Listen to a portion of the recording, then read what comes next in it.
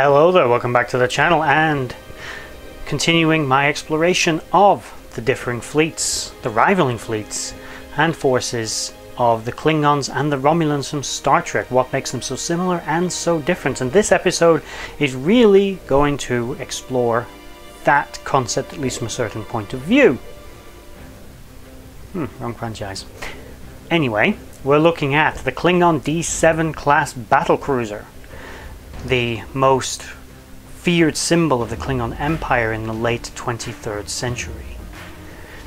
Before we get started, please like, share, subscribe and comment down below on your thoughts on this vessel and its earlier appearances of sorts.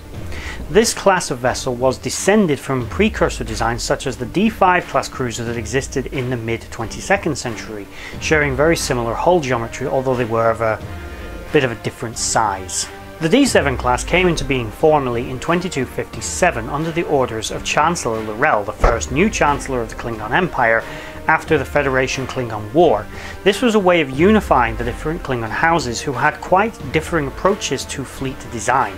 The Klingon Empire in the last few centuries had become very sectarian, with the different houses of what would make up the High Council having their own sort of mini empires and fleets and armies at their own disposal. And although this wouldn't effectively change that much, as this was sort of still the structure of the Klingon Empire by the 24th century, the D7 was meant to unify and streamline the fleets. It would both be a symbol of the Klingon Empire and of their unity and of a sort of more coherent and cohesive fleet aesthetic. The vessel itself was quite a departure from the classifications of ships the Klingons were using up to this point, which were quite different, the bird of prey being a very striking difference in design. The ship was 228 meters in length. It was armed with variable weapons, but as standard it carried a forward photon torpedo launcher and two main disruptor cannons, as well as auxiliary pulse plasma weapons, as well as sometimes additional disruptor arrays, aft torpedo launcher, and occasionally even phasers. This speaks probably to the fact that different houses were building the ship, and although they use the same basic design, they are probably often customized it, as would a ship's captain. Klingon captains were noted for often modifying and customizing their ships to their own needs over time, so the longer the ship was in service, the more of a departure it might have taken from its original stock form, but there we have it. The vessel will be crewed with over 400 Klingon officers and soldiers, and had a lot of similar technologies to its Federation counterparts, such as transporters and of course warp drive, shields, which were roughly comparable in many ways. The D7 was not a straight match for the formidable Constitution class cruiser of Starfleet, but in numbers was more deadly, because the Klingons simply built more of these ships and often concentrated their forces, as Klingons like to fight in groups. In addition to this, the vessel could rival a Constitution class for speed at both sublight and warp capability, and was simply no joke of a vessel. The Klingon D7 was a powerful ship and would be the mainstay of the Klingon Navy for the next 20 odd years, until approximately 2270, when the vessel will begin to be phased out for a new variant known as the Katinga class, which will get its own dedicated video rather than just merge them into this one.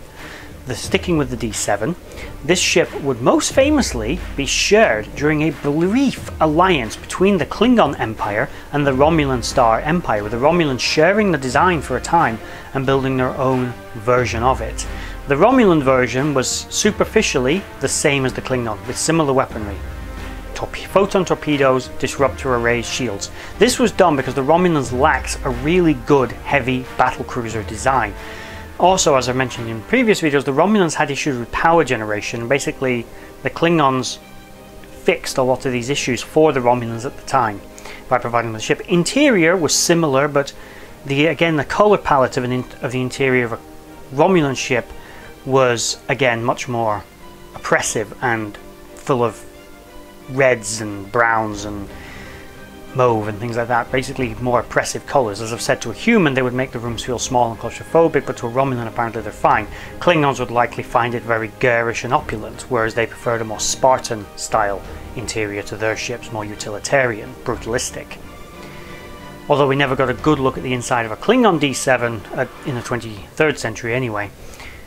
we did get looks at the interior of the Romulans. One of the other technical exchanges between these two powers that took place was the Romulans sharing their cloaking capabilities with the Klingons. This also saw a leap forward in the technology, with the vessels now able to utilize sensors and other subsystems while cloaked, even able to utilize higher propulsion systems, at least impulse anyway, while cloaked properly, rather than having to move along at a snail's pace like the Romulan bird of prey had to do before that. This was likely again a result of the Klingons sharing their power generation technology with the inferior Romulan power systems used at the time. There was one of these vessels which would have a very long lifespan. It will be converted into something of a generational vessel. It will be encountered again in the late 24th century in the 2370s by the USS Voyager deep in the Delta Quadrant, having travelled for decades on a holy quest by its crew, looking basically for the Klingon Messiah, who they decided was B'Elanna Torres' unborn child. Basically, Klingon Jesus. This vessel was not any more advanced than the vessels that had come before it. It's reasonable to assume again they'd made upgrades just like Voyager did along the way, but Voyager was able to exploit weaknesses that were known to the classification of ship, which dated back all the way to the 23rd century, exploit notably weaknesses in the vessel's cloaking device. The ship was aesthetically a little bit more like the Katinga class, so to me it may have actually undergone some kind of refits before it decided to go AWOL from the Klingon Empire and go off on its deep space religious mission. This was the last known D7 battlecruiser in service, although others did pop up. One of them, for example, which was also a ship filled with sleeping Klingons, woke up in the 2360s again and it had to be hunted down because the Klingons thought that they were still at war with the Federation, or at the very least the Federation was still their enemy, and there were multiple lightly defended or undefended colonies and outposts in the area where the ship was, and they had to intercept the vessel and convince the crew that the Federation and the Klingons were now allies. This was done by Worf and his Parmakai at the time, by pretending to be the commanding officers of the USS Enterprise D and telling the Klingons, stand down, you're basically betraying the Klingon Empire right now, and it worked. There was nothing known to be anything more remarkable about this particular vessel, but this was a ship that again had stood the test of time, surviving decades out in deep space, saying something again for Klingon power generation technology, or at least power conservation, that their ships are still functional after so long. These vessels were most noted for their various engagements with the famed Federation captain, Captain James Tiberius Kirk, commander of the Enterprise, often going into battle with these ships on behalf of the Federation in various border wars. These vessels would maintain a significant threat to the Federation for a considerable length of time throughout the late 23rd century.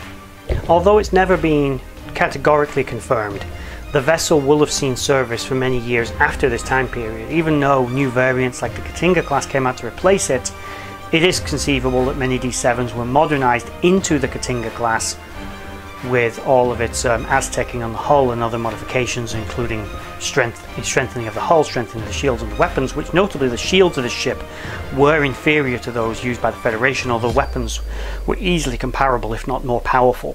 And the Klingons tend to not throw things away, so I can easily see these ships being used for many years. They were definitely still in use by the 2280s, but may have been phased out from frontline use by this point. And after that may have become either training vessels or some kind of fleet Klingon equivalent of fleet auxiliary. As there's nothing hard on that, it's more of a assertion than fact.